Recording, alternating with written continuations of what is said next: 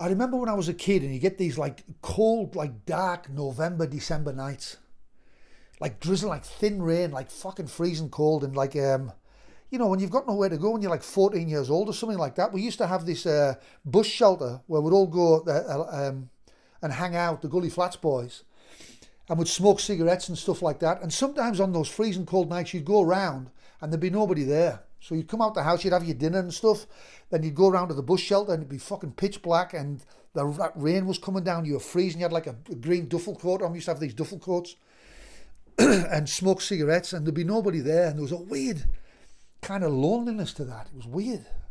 Too Insignificant to Mention is one of them songs that definitely drags me right into my childhood and growing up in West Cumbria, and feeling those really dark, empty, cold winter's nights where you just didn't know what future lied ahead of you.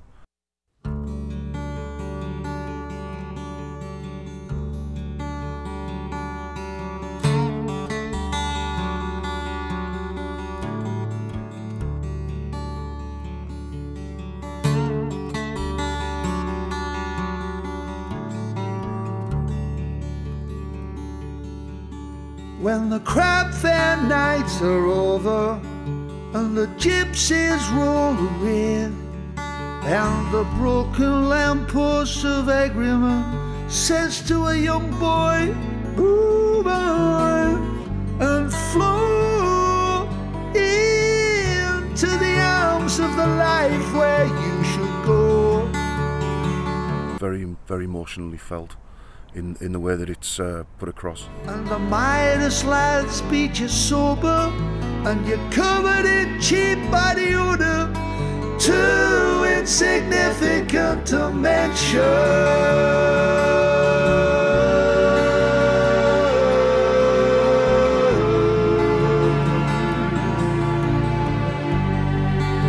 Too insignificant to mention.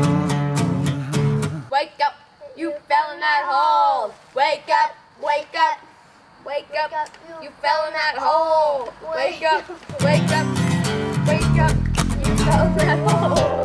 Wake up, wake up. It's irrelevant, I wanna hold your hand. It's irrelevant, I wanna hold your hand. I wanna swallow your whole.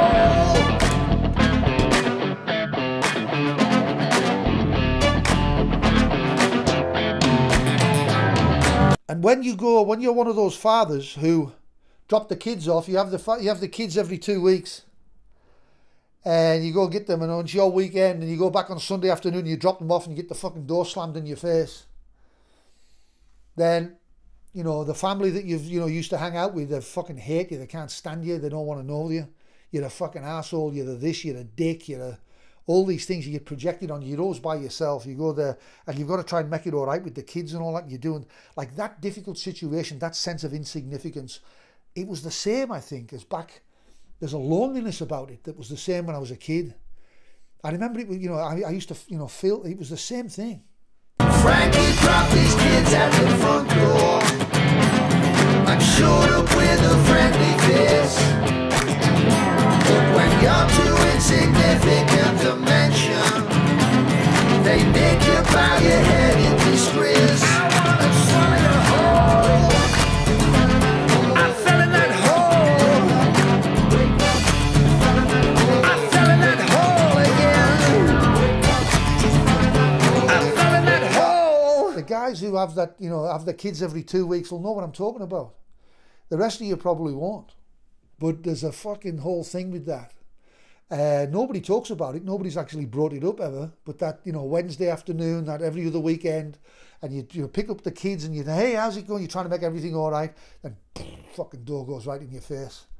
And so that song's about that, and you have a choice at that point. You can either fall into some fucking hole, which I've done before in the past, where you start to feel sorry for yourself, but that won't do any good anyway. You need to pick your fucking fat ass up and man up. And so that's the way to go. You create your own life. You make your own, you make your own good things. You don't, don't bow down to that fucking nonsense.